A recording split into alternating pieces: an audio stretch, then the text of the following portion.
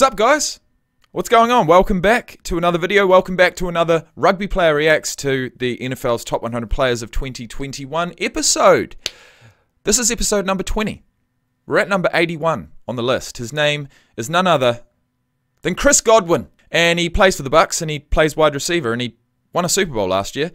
And to be honest, throughout the year, getting more and more, interested in the Bucs and what, what sort of team Tom Brady was surrounding himself with. The wide receiver carousel became more and more interesting to me because it not only included CHRIS GODWIN, it also included Mike Evans, it also included Antonio Brown, and it also included Scotty Miller, plus more, of course. So, guys, sit back, relax. We have a video on our hands today, and it's one of the first wide receivers we've seen on the list, so it's always fun to see a wide receiver, if not a running back, if not a tight end, if not a quarterback, and the list goes on. So, before we get into it, a quick word from our exclusive video sponsor, Major Key Physiques. What's up guys? Thank you first and foremost for clicking on this video. Secondly, it's brought to you by none other than Major Key Physiques. And I'm wearing some right now. Major Key Physiques is a New Zealand-based bodybuilding and fitness brand. They have a complete range covering men's, women's and accessories. Everything is sized from small to XXL. International shipping is always available. The products have all been designed with both aesthetics and quality at the forefront. With over 1,000 happy customers and shipping worldwide, there's no reason why you shouldn't check them out. Head down into the description box below, check out the link www.majorkeyphysiques.com, use code JACOB20 for 20% off, and come and join the team. Thanks for listening and enjoy the video. Peace out. Right then, CHRIS GODWIN in all of his glory. Let's go. CHRIS GODWIN, he's one of the most unselfish guys I ever met. Something as simple as just giving his jersey away to Brady, I feel like that goes a long way. Just him showing respect, but also knowing that they needed Tom Brady this season to get to where they wanted to get. Tell you what, I didn't even remember that, but it just goes back to what I said before about Tom Brady building this team around him, right? Or maybe the team opening up a spot so that Tom Brady can be brought in comfortably, so that he can then build the team around. Look, that's football for you. They won a goddamn Super Bowl. Bucs are the Super Bowl champs. Oh! Let's go! Let's go! Let's go!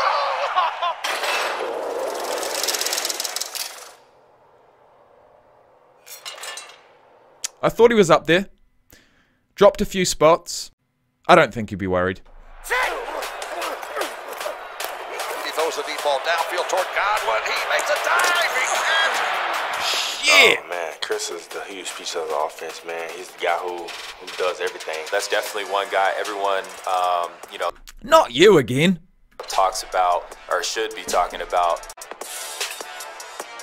You know how you just play ping pong and you just knocking the ball all around? That's him when he catch the ball, man. If you go look at a lot of his catches, we call. Okay, I was totally and utterly confused just then. I thought that was Leonard Fournette. I thought there's no way in hell that person talking in the background could not be playoff Lenny. But lo and behold, he's got a clone. Call him Mr. Yak. All he do is get yards after catch. Mr. Yak. Mr. Yak is back on the top 100. CHRIS GODWIN remains among the league's elite. Caught ball. Godwin makes the catch. Doesn't drop many, does he? And with that in mind, let's look up his stats. 25 years of age, 6'1", 210 pounds, picked number 84 in the third round of the 2017 draft. He's a one-team man so far with the Tampa Bay Buccaneers.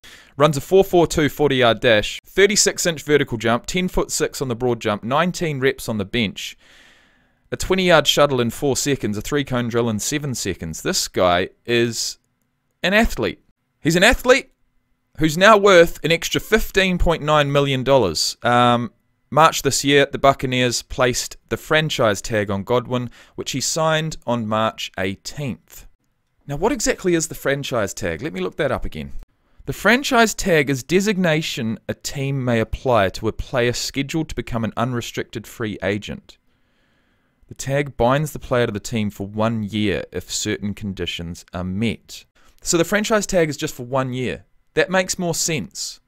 So $15.9 million the Bucs have bought, basically, Chris Godwin's services for another year. So when you break down the name of franchise tag, they're tagging a player with that franchise. So they can't go anywhere, even though they were meant to be unrestricted, which they're not because they are restricted to this particular team. Why don't they just call it an extra year on the contract?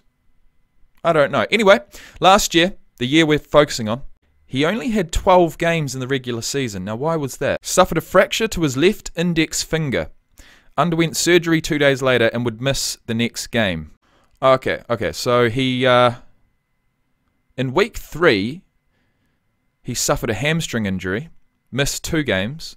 Week 8, he suffered a fracture to his left index finger and missed another game. Oh my God, okay, no, shit. Let's go back to week number 1. What a turbulent season.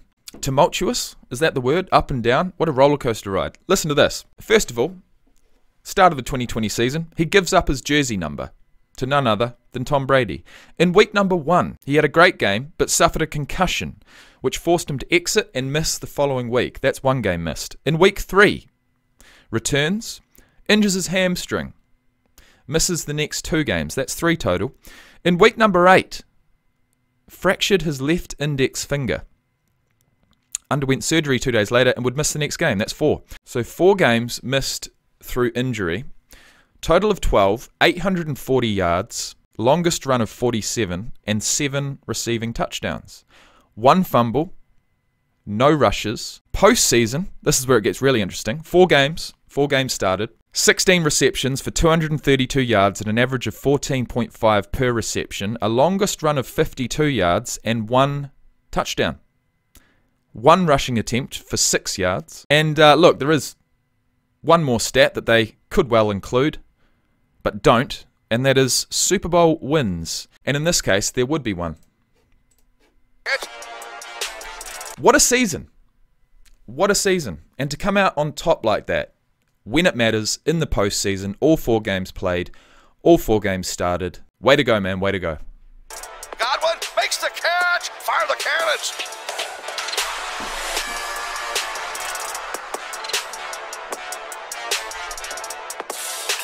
Godwin dives. Is he in, Mr. Ref? Is he in here? I'm going to call that targeting. Touchdown, Tampa Bay. When we played Detroit, I had like a diving, like one-handed catch. Toward the end zone. His catch. It's caught ball. Touchdown, Chris Godwin. What a great grab. I actually didn't know like how clean it was until like after the fact. Like caught it, popped up, and like I just heard Mike going, "Oh my goodness!" And I was like, "I wonder why he's so hyped." And then like I see the replay, I'm like, "Aha, I get it." I remember when we were preparing for the Bucs, like Chris's game is he can line up anywhere and he can really get the job done. He can beat you deep. He can beat you in the intermediate routes. There's not any one thing that we can almost like tip our hat on that will give us away, like, you know, what he's doing. Great job. He's got the post. Where you going? You're just going straight, man. Just lets this one go, and Godwin double coverage, able to lay out and get it. When his number Not a single move left or right. That was literally straight. Look at this. Straight. Didn't even have to move. He just lets this one Well, he did kind of fade to the right, but still. go, and Godwin double coverage, able to lay out and get it. when his number called, he always step up to the plate. He did it against Green Bay. Big catch over the middle. Here goes the deep ball downfield. He's got a receiver in the area. It's Godwin. He makes the It's a huge catch. catch. What a remarkable grab. He just went over the guys. We don't even know To be honest, I don't know if I've seen him drop a pass, and that was the stat that I really wanted to see, was completions. Well, actually, I guess the incompleted pass you could probably blame more so on your quarterback, but I guess the number that we are focusing on is fumbles, and he had one. One total. how he got it, but they be huge catches, so man, he really missed a clutch for us.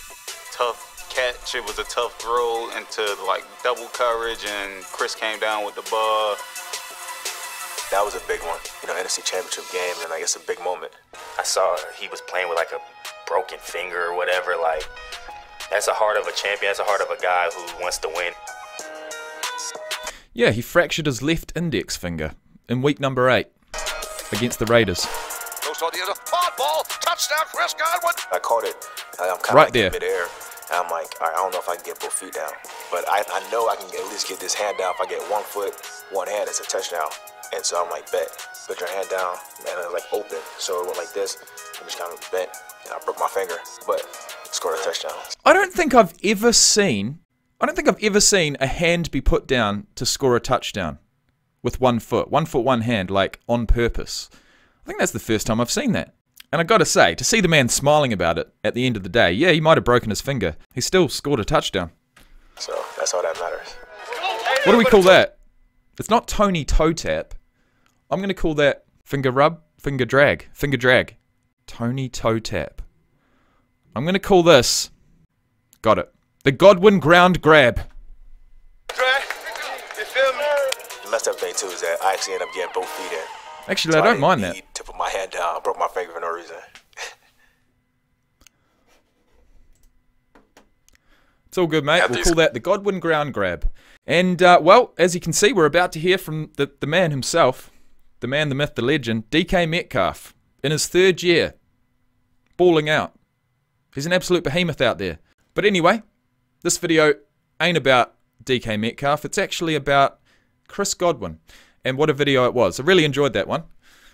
The Bucs will be a team to beat this year, and a team for me to watch. I'm really interested in them. I do love their offense. They have a fairly decent defense. Do I know all the names? Not even close. But as far as the offensive side of the ball, I'm really enjoying it. I can't wait to see them play this year. So guys, thank you for watching. Stay tuned. We will be back with Adam Thielen in just a moment. Peace out.